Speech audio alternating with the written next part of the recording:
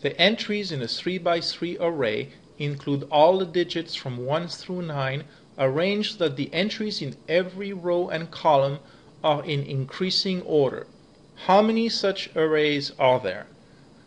Well, the 1 has to be here and 9 has to be here.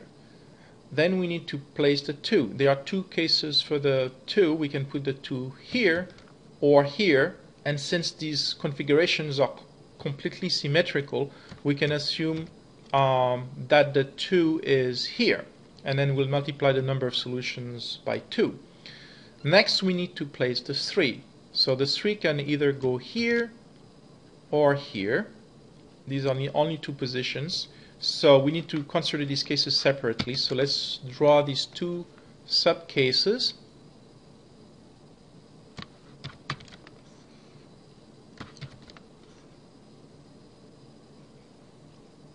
Alright, so now subcase number 1, subcase number 2, 3 here, 3 here. Now let's consider where the 3 is here. Where can the 4 be? Well, there's only one position for the 4 and it has to be here. So next we need to place the 5. Well, the 5 has to be either here or here. These are only two positions for the 5. So let's draw the two subcases.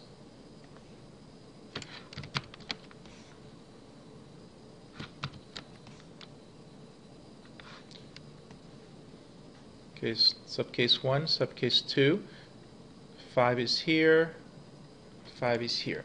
Now, if the 5 is here, where can we put the 6? Well, the 6 in this case can be either here or here. If the 6 is here, then 7 has to be here, 8 has to be here. Only one case. If the 6 is here, then we have two choices, 7, 8, or 8, 7, like this. So this gives us a total of 1 case plus 2 equals 3 cases for this case. Now here for the 6, there's only one position, the 6 has to be here. And therefore the 7 can be 7, 8 like that, or it can be 8, 7 like that. So that's two cases here. So this case up there gives us a total of 3 plus 2 equals 5 total cases. Now let's move on to this case here and let's place the 4. There are several positions for the 4 available. There's this case can work, or this case, or this case. So let's consider the various subcases. There are 3 subcases.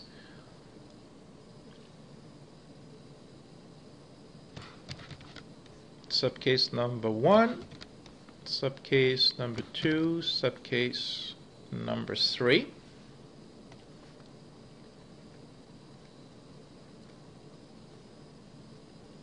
Alright, now let's assume here that the 4 is in this cell. In here the 4 would be here, and here the 4 would be here. Now if we look at this configuration here, we see that it's completely equivalent to the number, to the position here. The shape of the numbers here is the same as the shape here. So the number of cases for this case is also going to be 5, the same as this case here. Similarly for this, the shape of the numbers is the same, symmetrical, so it's going to also be 5. So now we just need to consider this case, the middle case here. Now where can we put the 5? The 5 can be either in this position here or in this position here. And this is completely symmetrical here. So let's assume the 5 is here. Okay. Now we'll just have to multiply the number of solutions by 2 for this case. So where can we put the 6? The 6 can be either here or here. Now if the 6 is here, that's the 7 and 8 have to be here. If the 6 is here, then we have two choices, 7, 8 like this, or 8, 7 like that. So this gives us a total of 1 plus 2 equals 3 choices, and then we need to do, because the symmetric case with the 5 can be also here, right?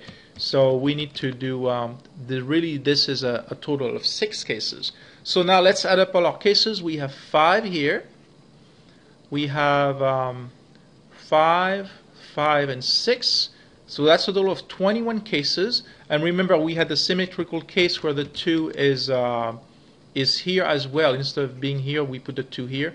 So the total is 21 times 2 equals 42.